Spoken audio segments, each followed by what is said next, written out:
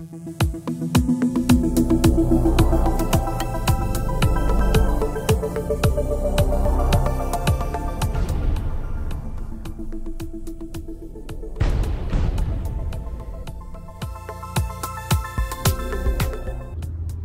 got 12 individual photos of Orion, and they were done with an 80mm achromat at a focal length of 400 millimeters. The ISO was 3200, exposure time 7 seconds.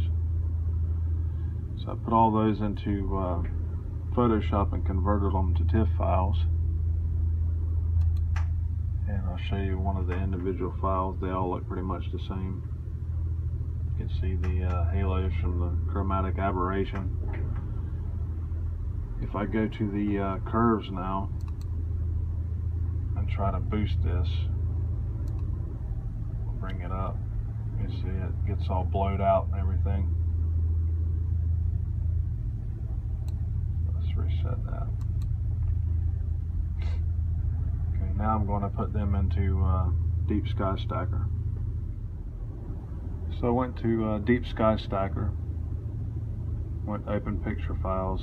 I got all 12 of my exposures here. Then I'm going to go to Register, Stack, or Check Pictures.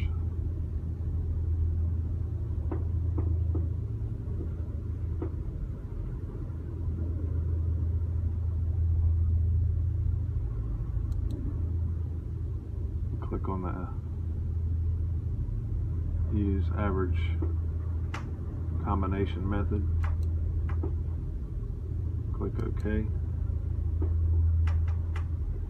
Go to Advanced. 18%.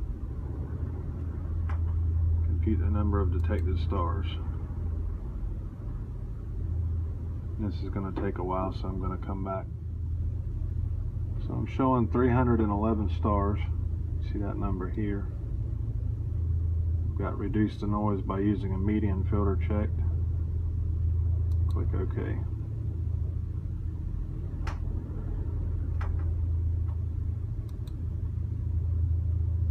Now this really will take a while, so I'll come back when this is done. So when Deep Sky Stacker is complete, you should have an image that looks similar to this, histogram that looks similar to this.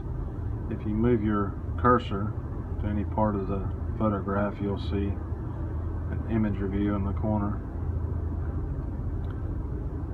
What I want to do is click Link Settings,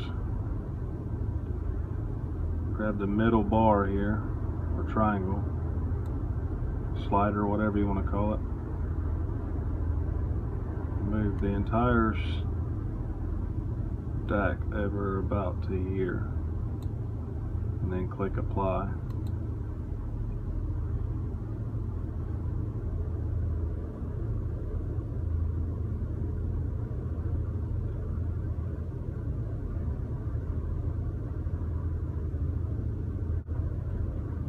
But keep in mind, this is just 12 7-second untracked exposures at 3200 ISO with a 400mm focal length, 80mm achromatic telescope. Not a very expensive setup. And the more you stack, the better your results. You can see I've got quite a bit more detail here from the nebula, the luminosity of it. And I didn't use dark frames for simplicity. I just had high ISO noise reduction on the camera, on the settings. Nothing fancy, nothing difficult. And when this is finished, I'll load it into Photoshop, and I'll do a side-by-side of an individual frame that I showed you in this, and you'll see just how good of a program Deep Sky Stacker is, and what it can do for you with multiple exposures. Okay, so here's one of the original 12 images. There's the one processed in Deep Sky Stacker.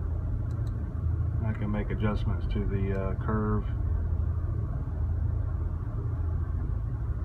to or from there, and play with the contrast and that sort of thing. And it's got a lot more to work with here than what I started with initially.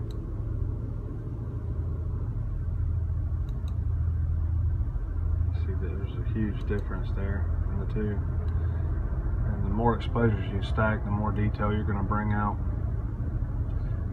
I'm showing you this. This is very simple and non-detailed way to get involved with stacking, and from there you can make your own modifications to the luminance channels and that sort of thing, do your own contrast enhancements, and get really involved with it and toy with it and experiment and find the settings that you like.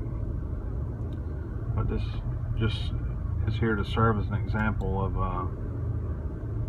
the difference now, and I really hope that it encourages you to get involved with stacking your photographs and try it for yourself, and then you get the hang of this simple method. Then you can start using dark and bias frames and that sort of thing, and by then you should have a really good idea of how all this works, and you do a little research and maybe read a little bit, and you'll definitely get a better understanding of it, and then you can start moving into more advanced techniques. So these techniques that I showed you are like at the very bottom. They're not even considered amateur. I mean, anybody can do this. This is not out of reach, and I would love to see your results, and I hope you have a great time, and wish you the best of luck. I hope this was encouraging, and to everyone, clear skies.